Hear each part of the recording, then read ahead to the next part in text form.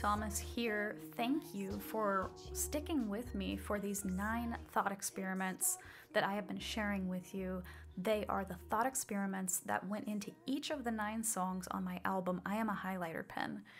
It's been really cool for me to get to share these with you. I hope you've enjoyed kind of obsessing over the songs, which was the idea behind the quote-unquote 10th thought experiment that I shared at the very beginning of the series.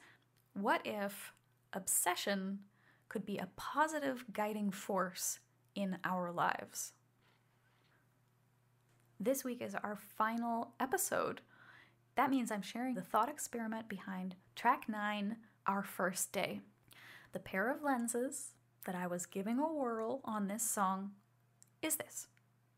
What if I could let myself feel today the way I imagine I'd feel if I were living in my hoped-for future? Now let me ask you, did you know that this song is family with track 3, Future Moving?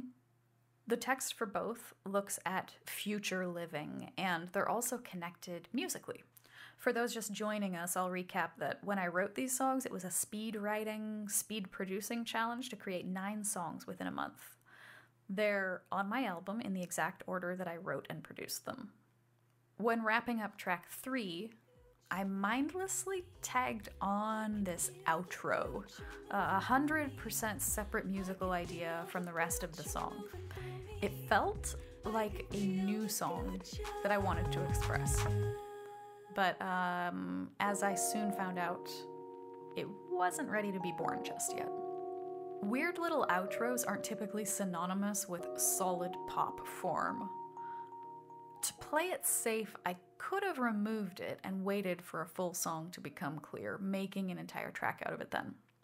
Plus, if the complete song never panned out, there'd be like no vestigial traces of a failed concept. But a thought that wouldn't leave me was if the song would be born and join the album, with this outro, I'd be living the actual concept of the song Future Moving, feeling the future moving through me. Whew, I was struck by how magical and powerful that would feel. It'd feel like proof the thought experiments I'd been carrying out were worthwhile. It'd feel so satisfying when my vision would come to life. I'd be so proud and confident in my ability to carry out my inspired plans. Feeling into how I wanted to feel, I opted to act and trust that this would work. That action was that I left the outro in. Flash forward to the end of the challenge, the final song.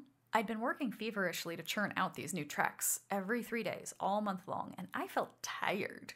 I was looking for some hidden inner strength to push on. The outro, of course. Imagine my gratitude that my past self had been so courageous as to feel into the feelings in that moment that it wanted to have as my reality in the future. This gave me a gentle reprieve when I was experiencing weariness from the project, while also giving me the experience of seeing my vision come to life, which did ultimately create the feelings I'd longed for back when I took the leap of faith to act upon them.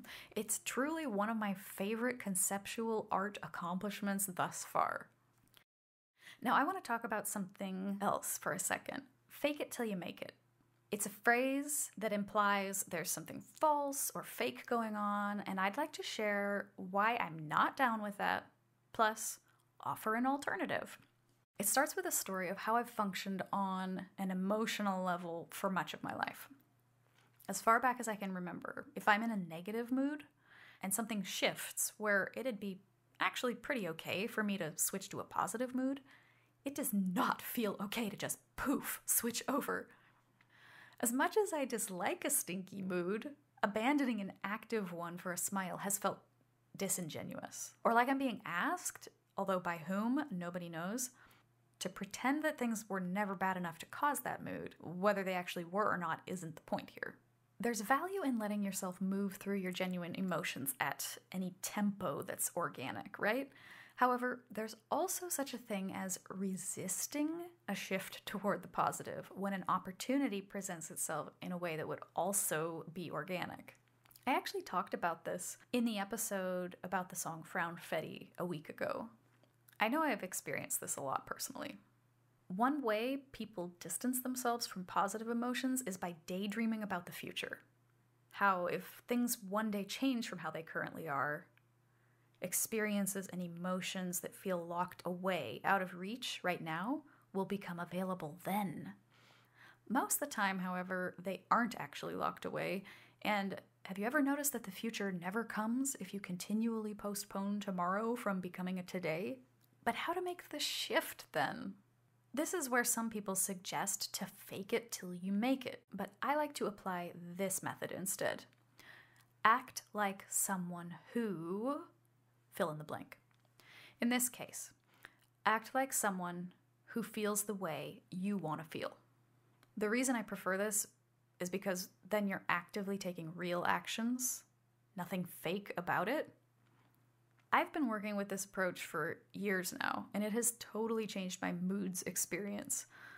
Where I used to brood long past brooding's freshness date, I now say, so I wish I felt XYZ? Okay, act like someone who feels XYZ. I know from experience this sounds overly simplistic at first, but when you start doing it, it is astonishing how quickly you'll find the things you'd hoped for tomorrow are real for you right now. So that was the thought experiment on this song, and that outro situation from track 3 with the future moving, the whole thing just came together in a way where this song for me really feels like the perfect culmination of all these thought experiments and the whole concept of this album. And so I just really hope that there's been something in at least one of these thought experiments that has led you to be provoked to thought, or tickled your brain, or just made you appreciate the songs on a different level. I hope that you have felt free of spirit to act like someone who's a little bit obsessed with these songs by learning about all of these thought experiments behind the songs. Thank you so much for joining me, and I will be seeing you routinely all over the web. Come and find me. You can also come support more videos like this and get access to the making of these videos if you join my Patreon, which is at patreon.com/gtthomasmusic. You can join as low as a $3 membership per month and have access to all kinds of goodies. So thank you so much, and I will see you around.